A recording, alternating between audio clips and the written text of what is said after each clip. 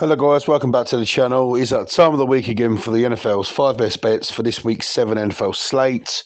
Before we begin, we'll quickly review how we got in week 6. Fortunately, going back to a 2-5 record, we've got the first two games up, say with these comfortably, and we got let down by a few. Notably, the last one was the Giants plus 3.5. Cincinnati just needed a first down, and they ended up getting the first down and then running for a 30-yard touchdown. So, yeah, it knocked us underneath 50%. But we're back again for week 7, and we're going to aim for that 3 out of 5 minimum. So, without further ado, let's get on to pick number 5. Pick number 5 sees the Houston Texans trotting to the Green Bay Packers. Houston coming off a comfortable victory away at the New England Patriots, led by Drake May for the first time. It was pretty easy, maybe just for a drive or two. I think the Patriots got back within 7, and then Houston just kicked on. They were comfortable throughout. It wasn't really a threat. I did back the plus 7.5 for the New England. Fortunately, that was in one of the 5 best bets. Didn't come to be. Houston won comfortably. Green Bay, dominating performance at home to Arizona. Arizona, they're 24-0 down before you knew it. Mountain to climb. Kyler Murray, so inconsistent this year. Green Bay, comfortable. Running out, easy winners. My thoughts for the game, for me, Green Bay at home, they're going to be a tough team to beat, regardless who they play.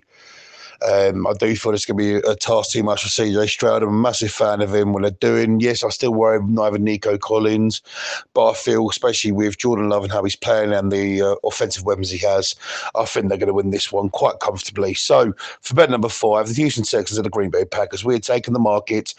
The Green Bay Packers minus 2.5. Bet number 4 sees the Seattle Seahawks traveling to the Atlanta Falcons.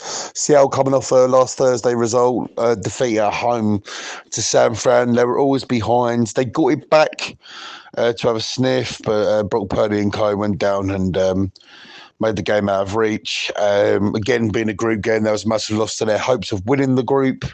Obviously against San Fran, it's never going to be easy, but they were at home. For me, Geno Smith isn't performing. I've never been a Geno Smith's biggest fan. He'll have some good games, have some bad games. I think this will be one of his good games this week, but he's just too inconsistent for me as a franchise quarterback. The Atlanta Falcons coming off a impressive win away at Carolina. I felt Carolina would have come there and defended their turf pretty well. I thought it'd be a tie game than what it was, but no, Atlanta kicked on second half and thoroughly good for their money.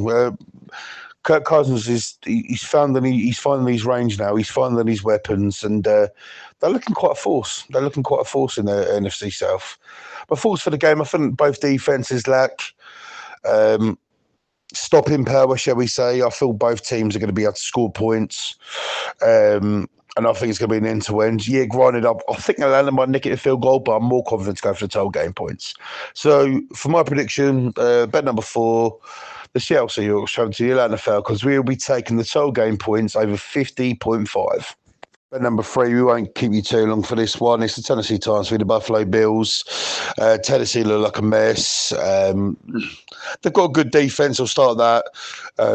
They do try, but when you got quarterback like Will Levis, isn't performing. He looks awful.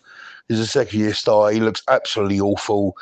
I can't see a win's going to come from them unless the defense can hold a team up. Then they're traveling to Buffalo. Josh Allen and crew coming off a tight fought, maybe fortunate win at the Jets, but them games, group games, always tend to be tight. Now they've got the they've got the traitor of Amari Cooper. It's another weapon for Josh Allen. They're at home. There's only one way this is going to go. Bet number 3, Tennessee Titans and the Buffalo Bills. This is going to be a one-way walkover. We'll be taking the market. And for me, the bet of the week, the Buffalo Bills minus 9.5. Bet number 2 sees the Carolina Panthers traveling to the Washington Commanders. Carolina coming off a very disappointing home loss to Atlanta. They were one of my 5 best bets, plus a handicap last week. Fortunately, fell short against Atlanta. They were there or thereabouts towards sort of the mid-third quarter. Atlanta pulled clear. Andy Dalton and co didn't have an answer for them. Washington Commanders come off a tight loss to Baltimore. Say tight. Baltimore are always a score or two clear. it was pretty comfortable for Baltimore in the end, if I must admit. But, Washington started the season well. There's no shame in losing to a Baltimore team. Baltimore tipped for money to potentially go all the way this year. But, it was unfortunate for them. My thoughts on the game, Carolina traveling to Washington. Dan Quinn-led defense, a great emerging quarterback in Daniels. It's going to go one way. I'm very confident, so I'll be back in the West Commanders. I'll be pumping quite a bit on that, and I'm sure that the bettors will be going with that way too. So for bet number 2, the Carolina Panthers at the Washington Commanders will be taking the market, Washington minus 7.5. And for bet number 1, Kansas traveling to San Francisco. This potentially, arguably, another rematch of the Super Bowl, who we shall see. Kansas obviously coming off a bye, 5-0. Not playing the best football on offense, but they're doing enough, what champions do. Pat Mahomes isn't even going to second gear yet. It's just insane that they can just keep winning games.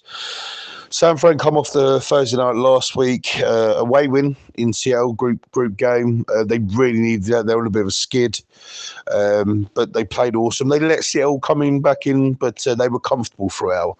My thoughts on the game, I think this is going to be very, very tight. I've listened to a lot of people. People going Kansas, people going San Fran, and I totally agree. It's literally, for me, it's a roll of the dice, it's flip of the coin. I think this game's going to be tight, and I think the defenses are both going to come to play. I think there'll be a few field goals. I don't think there'll be many touchdowns, but I think the total game points is too high. Arguably, it'll probably go well over, but for me, I'll be taking, for bet number 1, the Kansas City Chiefs at the San Francisco 49ers, the total game points under 47.5. And there we have it, guys. That is the NFL's 5 best bets for this week's 7 NFL cards. We'll be back next week to review how we got on this week and to preview the week NFL slates. Please, guys, to always remember to bet responsibly on any gamble you can afford. If you've come this far, jot down below if you like any of the bets we've given you, or if there's any bets we may have missed out or any markers on any game. We'd love to hear from you. Have a great weekend. Watch the early game for you Americans. Jacksonville hosting New England. And we'll see you in the next video.